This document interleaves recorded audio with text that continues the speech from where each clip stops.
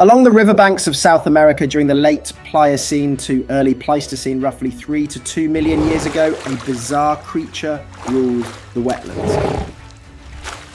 It wasn't a mammoth or a dinosaur, but Josephoartigasia monesi, a rodent the size of a bison. What makes this fascinating is that everything we know about this species comes from a single fossilized skull. The real question is how one bone can completely reshape our understanding of rodent evolution. The discovery of Josephoartigasia was a surprising journey. It all began when a nearly complete fossilized skull was found on Quiu Beach in the San Jose region of Uruguay. However, instead of being studied immediately, the specimen sat unrecognized in a collection for many years. It wasn't until 2008 that two researchers, Andres Rinderknecht and R. Ernesto Blanco, formally described the fossil in the journal Proceedings of the Royal Society B. They named it Josephoartigasia monesi, and only then did the paleontological community realize they had found evidence of the largest rodent that ever existed on Earth. From a forgotten specimen, this skull became the key to unveiling the existence of a colossal creature challenging our previous understanding of rodent evolution. The argument over just how large Josephoartigasia really was quickly centered on one issue: which part of the skull you measure when the rest of the skeleton is missing. Different cranial and skeletal proxies can generate strikingly different outcomes, especially when applied to an animal far outside the known size range of its relatives. When the fossil was first described in 2008, Andres Rinderknecht and Ernesto Blanco used cranial dimensions such as overall skull length and jaw depth to make their estimates. Their scaling produced an average of about 1,211 kilograms, with values spanning from 468 kilograms at the low end to a maximum of 2,586 kilograms. The midpoint suggested a rodent weighing more than a ton, making it heavier than a typical bison and placing it far above other extinct giants like Forbiramis. That figure caught wide attention because it implied a rodent not simply larger than capybaras, but potentially the size of a small car. Yet almost immediately, other researchers highlighted the weaknesses of this approach. Virginie Millian pointed out that the study's dataset was limited and included measurements from populations within the same species, which could inflate correlations. She reanalyzed the fossil in 2008 using a broader set of 35 rodent species and found lower values averaging around 903 kilograms, with a range between 272 and 1,535 kilograms. This still painted Josephoartigasia as enormous, but shifted its place from car-like extremes down toward more plausible megafaunal territory, somewhere between the heft of a large steer and that of a mid-sized rhinoceros. Millian also stressed that skull length was an unreliable variable. For this animal, Josephoartigasia's skull appeared about 45% longer than expected relative to its teeth, a proportion that could have overstated its body mass. The debate gained new clarity in 2022 when paleontologist Russell Engelman tested another metric altogether: the width of the occipital condyles. These are the rounded joints where the skull meets the first neck vertebra, and they scale closely with the weight the neck must support. Because condyle width reflects the actual structural load of the head, it tends to give more conservative and reliable predictions than stretched skull length ratios in animals that deviate from normal proportions. By applying this method, Engelman arrived at a range of roughly 254 to 576 kilograms, with the most likely values clustering between 480 and 500 kilograms. This estimate reduced Josephoartigasia from a car-sized giant to something closer to the mass of a large cow. That does not make it ordinary. At 500 kilograms, it still outweighed grizzly bears, matched or exceeded bison, and utterly dwarfed today's 60-kilogram capybaras. But it suggested that early headlines had exaggerated the case by relying on scaling equations stretched beyond their safe limits. Why do the numbers diverge so sharply? because each cranial proxy captures different evolutionary pressures. Skull length may be distorted by adaptations like enlarged incisors. Jaw depth and molar width relate more to feeding mechanics than to body mass itself. Occipital condyles, by contrast, tell you how much weight the neck was structurally built to carry. Each perspective produces a different portrait, and when seen together, they demonstrate the uncertainty inherent in reconstructing the size of an animal, so unlike anything alive today. The weight debate narrowed Josephoartigasia's likely dimensions, but it also raised deeper questions about the nature of the skull itself. Beyond simple size, its design carried features that looked unusually reinforced. Its elongated incisors reached 30 centimeters, and its bones appeared able to tolerate stresses well above those required by chewing alone. This leads to the next puzzle. If Josephoartigasia wasn't merely built for grinding vegetation with molars, then what exactly were those massive front teeth for? Its most striking feature was not its size, but the towering incisors jutting from its jaw. Each measured nearly 30 centimeters long, about the length of a school ruler, and projected forward like chisels, while rodents typically rely on continuously growing incisors for gnawing wood or vegetation. Here the proportions were so extreme that paleontologists doubted ordinary feeding could explain them. With molars small relative to body size, Josephoartigasia didn't seem designed for hours of grinding abrasive grasses, which we know from isotopic evidence were not its primary diet. Instead, signs point toward the consumption of C3 plants, forest leaves, fruits, and aquatic vegetation foods that wouldn't demand colossal molars, suggesting those outsized incisors had roles extending well beyond chewing. That suspicion gained traction once researchers attempted to quantify its bite force. Early reconstructions based on estimated jaw musculature suggested bites between roughly 800 and 1,200 newtons in strength, with a mean near 959 N. By comparison, that is several times stronger than most modern rodents, enough to puncture wood or tough plant matter. But later work using CT scanning and finite element analysis, FEA, expanded the picture. These engineering models digitally reconstructed the skull and tested how it would distribute stress under different bite scenarios. Results showed huge ranges between about 967 and 1,850 N at the incisors, rising as high as 2,900 to 5,500 N at the rear molars. Numbers at the upper end overlap with large carnivores. Tigers, for instance, deliver about 4,500 N at their canines, while large crocodiles surpass 5,000 N.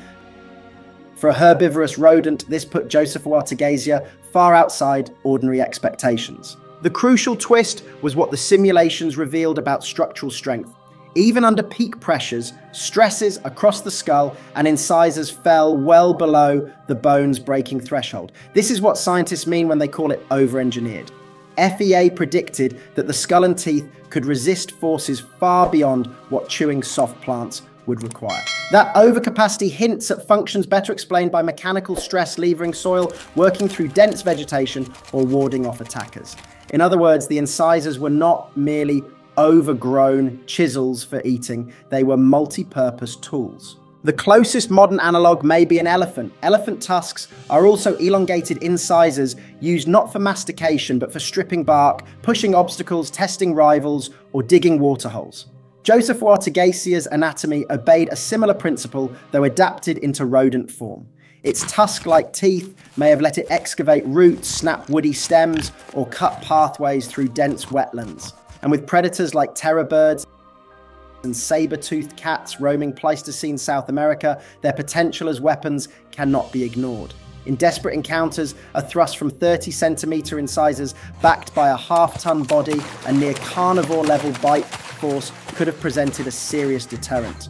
This blend of features places Josephoartigasia in a unique niche. It was not grazing monotonously like a bison or cropping reeds like a capybara, but tapping into resources other rodents could not. Its massive incisors may also have served in social interactions, possibly displaying maturity or dominance in the way tusks do in elephants today.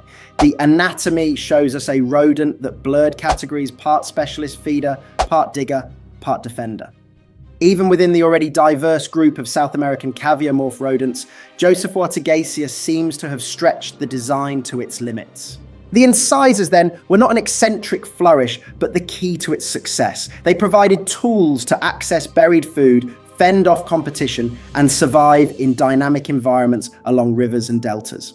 They also signal that the species' adaptations extended beyond feeding mechanics into locomotion behavior and even sensory biology. To understand how this giant rodent actually functioned day to day, we need to turn from its jaws to its head as a whole, where its brain senses and skull features offer an equally surprising part of the story.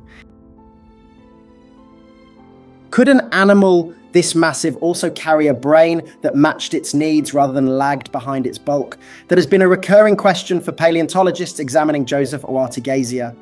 Oversized species are often assumed to be slow, dim, or poorly equipped, but new anatomical evidence offers a different picture. In 2024, a team used a digital endocast of its cranial cavity to reconstruct the size and organization of the brain. Their analysis introduced the phylogenetic encephalization quotient for caviomorphs, a method that accounts for shared ancestry rather than relying on simple brain-to-body ratios. The results showed that Josephoartigasia fell comfortably within the encephalization range of its living relatives, such as capybaras and agoutis. In other words, even though it was hundreds of times larger, its relative brain investment was comparable, overturning earlier assumptions that giant rodents must have proportionally tiny, inefficient brains. The endocast also highlighted specific features linked to sensory performance. One of the most noticeable was an elongated olfactory tract, suggesting that smell was heightened and possibly crucial in its daily life. In estuarine forests and wetlands, where wind shifts, water muddies, vision and scent carries across vegetation, such a trait would have been vital for detecting edible plants, identifying companions, or recognizing predators. A second key observation was the development of a pronounced sagittal sinus along the skull roof. This vascular channel is thought to have assisted with blood circulation and temperature regulation in a head of such scale, perhaps protecting brain tissue during exertion or heat stress. Hints of auditory specialization also appear in the cranium, though evidence here is less conclusive. Certain structures suggest Josephoartigasia may have been sensitive to low-frequency sounds, a useful advantage in dense habitats, but the data invite caution rather than certainty. Placed into its Pliocene, early Pleistocene environment, these neuroanatomical features seem practical rather than extravagant. The San Jose Rigon Formation of Uruguay preserves what was then a patchwork of forested floodplains, delta margins, and estuarine waterways. Layers of siltstone and clay suggest shifting water levels, while plant material points to lush, C3 vegetation, soft leaves, aquatic plants, and forest fruits that dominated its diet. The fauna sharing this setting was equally striking. Toxodontids grazing the lowlands, giant ground sloths stripping trees, glyptodonts armored against attack, saber-toothed cats prowling in ambush, and terror birds patrolling the open ground. For a half-ton rodent navigating such a stage, senses capable of picking up smells, faint vibrations, or sudden noises carried as much weight as its defensive teeth and size. Dietary studies align neatly with this ecological picture. Isotopic evidence shows a preference for plants that thrived in shaded, wetter regions rather than dry grasslands, consistent with leaves, aquatic vegetation, and soft fruits. Such choices place Josephoartigasia into direct competition with a range of herbivores, each targeting different heights and textures of foliage. To persist in that competition without the benefits of great speed, it relied on its structural defenses plus an awareness of its surroundings. A sudden scent of predator musk, a rustling vibration in the reeds, or the calls of its own kind may have been cues it processed with the help of neural investments revealed by its brain cavity. Taken together, these traits show that Josephoartigasia was not a clumsy experiment in size, but a rodent well adapted to its home range. Its brain structure matched that of relatives scaled up with a strong olfactory sense, vascular adaptations, and likely competent, though not extreme, auditory processing. Combined with its tusk-like incisors and heavy body, these traits argue for an animal fully integrated into the wetlands and forests of prehistoric Uruguay. Understanding this balance of anatomy and environment leads naturally to a broader reflection. One skull can tell us about brain senses, diet, and competition, but it also highlights how much remains uncertain about Josephoartigasia's life and eventual disappearance. The extinction of Josephoartigasia remains a puzzle for scientists, with two main theories currently under debate.